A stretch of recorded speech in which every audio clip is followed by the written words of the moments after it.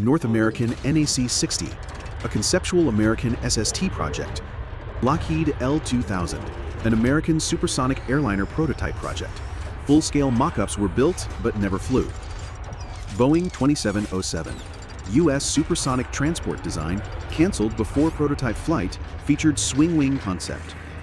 Tupolev Tu-144, the world's first supersonic passenger aircraft, known as Concordski, entered limited service in the USSR. Concorde, iconic Anglo-French supersonic jet, famous for its luxury and speed, in commercial service from 1976 to 2003. Tupolev Tu-144D, improved version of Tu-144 with extended range and improved engines, few units produced. Concorde Type 102, the production series of Concorde with minor aerodynamic refinements for commercial use.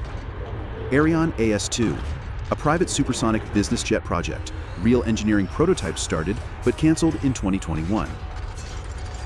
Boom Overture, a next-generation supersonic airliner under development, aiming for commercial flights around 2029. Spike S-512, a planned supersonic business jet focused on luxury and quiet cabin experience, mock-ups built. NASA X-59 QSST, experimental low-boom demonstrator by NASA and Lockheed Martin to help bring back commercial supersonic travel. Exosonic supersonic jet, low-boom supersonic jet in advanced development for government and VIP transport, first flights expected by mid-2020s.